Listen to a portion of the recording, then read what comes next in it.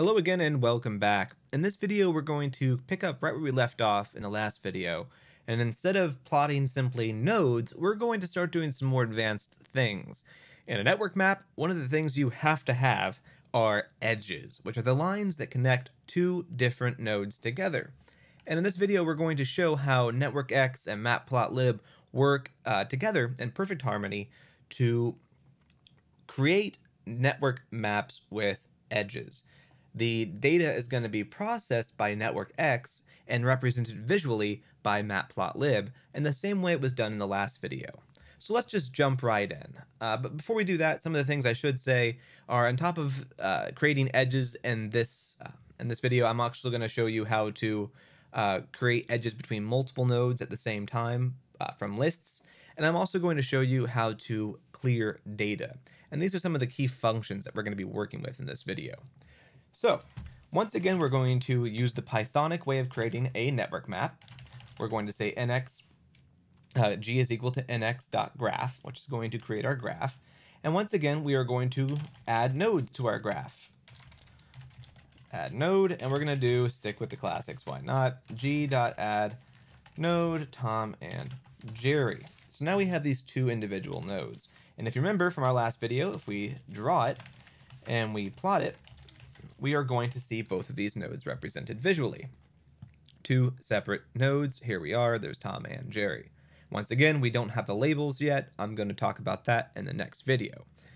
So, how do we get these two connected? Well, there's a couple ways we can do this.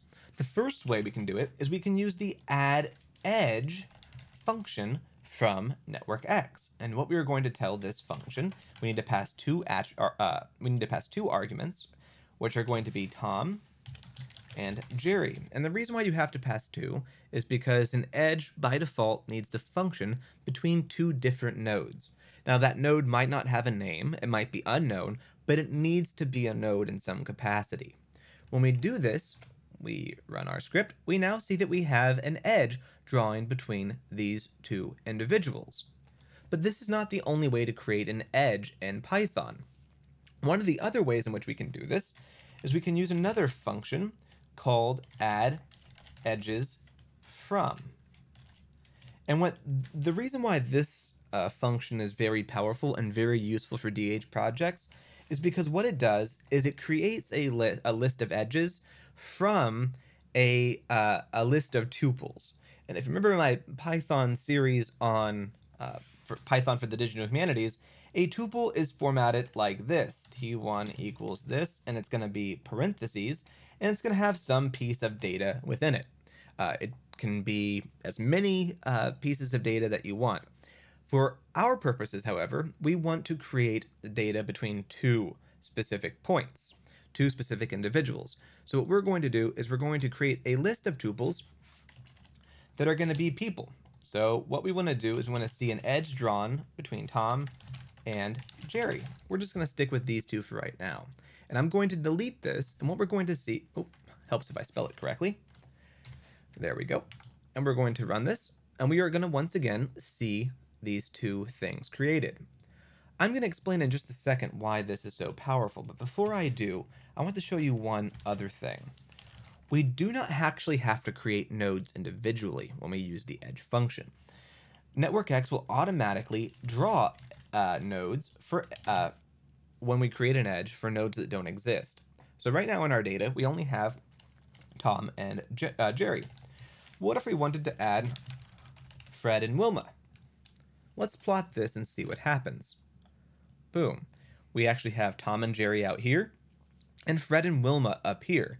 What Networkx has done is it's taken those two nodes, checked to see if they existed, and if they didn't exist, then it drew a connection between them and created the nodes by default.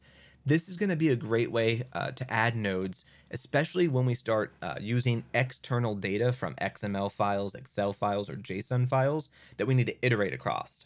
So we're going to add edges in this manner. But the other way in which we can add edges is once again like this, with our list of tuples. Let's say we had a data set that was just a series of individuals side by side. So let's go ahead and just make a quick list. And again, remember, when you're working in Python, you never want to name a list because it's going to override the list function, and you don't want to do that. So list names. We are going to, now let's just change it to names. Make it easier. Names equals, and we're going to create a list of tuples. So the first one we want to have is Bob. We want to have Bob's connected to, let's just say Tom, stick with him. And then we're going to separate that tuple with a comma. We're going to create another tuple. We want Wilma to be friends with, oh, I don't know, let's say Betty. Starting to see a pattern here. All right, and we're going to create another individual. Let's come up with a random name. Walter, and Walter is going to be friends with Jake. Wonderful. So now what we're going to do is we're going to delete that, and we're going to simply pass this list through Python. And what it's going to do is it's going to create edges for us from all of these tuples. So it'll make Bob and Tom connected, it'll make Wilma and Betty connected, and it'll make Walter and Jake connected. And just to make things interesting, so we can start to see things a little bit more complex in network maps, let's make Jake friends with also Bob. So it's going to connect Jake to Bob. And let's plot this. What we see here is that network map being plotted.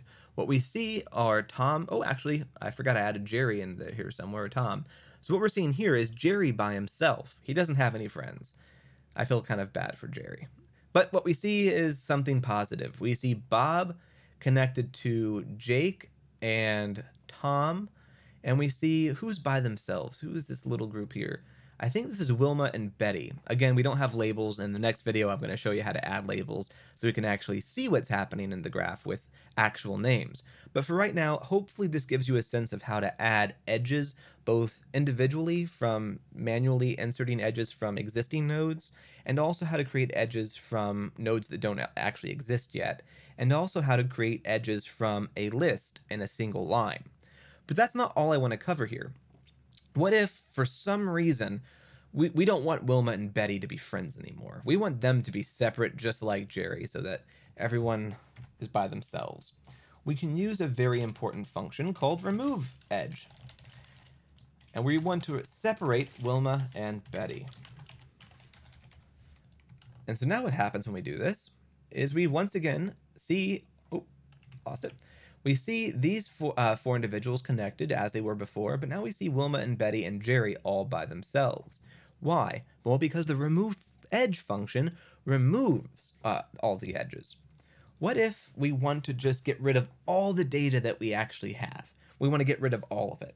Well, all we have to do is hit g.clear and use the clear function. And now when we go to map it, all the data has been cleared and there's nothing to actually plot. In Python, order, just like all other languages, order is very important here. What if I wanted to remove this edge and I stuck it foolishly behind this draw function? Take a moment and pause the video and think about what might happen. If it's drawing the data here and not plotting it until here, what will happen? Well, let's find out. What's happened is even though we've removed that edge, it has not been rendered in the plot. And the reason why is because the data was drawn already in memory. And then we removed the edge, but that didn't affect the actual show function at all, because the show function is simply going back to the draw function there.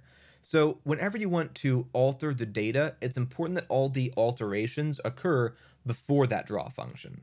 So that's very important to be familiar with. Also, what happens if you're not precise? So let's try to remove something that doesn't exist. And we're going to get an error when we do this. So we want to remove the edge between Bob and let's just say Wilma. Look down here. We get an exception. And the reason why we get the exception is because there is no existing edge between Bob and Wilma. It does not exist. So it's important that you are precise. If you do not have an edge that exists, Python will return an error. So one other thing that we can do, and this is going to be very useful, we're going to do this in more complex ways in later videos, but we can actually use the number of edges function. And what we're going to do is we're going to print off the number of edges by calling NX, our Networkx module, number of edges, and we want to know the number of edges for G. And this is going to print off the number of edges in our output. And we see down here that the number of edges are 4. So where are these 4 edges? They're right here, and right here, right here, and right here. And just to demonstrate how this kind of changes, let's add in one more edge. We're going to add an edge between Tom, and we're going to add an edge between him and Jerry. So Jerry's no longer by himself. Tom and Jerry are once again friends, and the world rejoices. Now what we get is 5, because we've added in an edge. So I recommend playing around with some of these functions, add edges. I really recommend creating a list of tuples. It's important that you create a list of tuples with 2 items in each tuple, separated by a comma, and each tuple separated by a comma. And take a group of your friends and just start making edges. Who has relationships to whom? And then map them out. See what your network map might look like. In the next video, if you join me, we're going to start adding labels to these graphs and adding a couple other really kind of interesting arguments to them so that our network graphs stop looking kind of staid and start looking more dynamic and representative of what a social network actually looks like, which is a network map rendered with people's names. So thank you for listening, and I look forward to talking to you in the next video.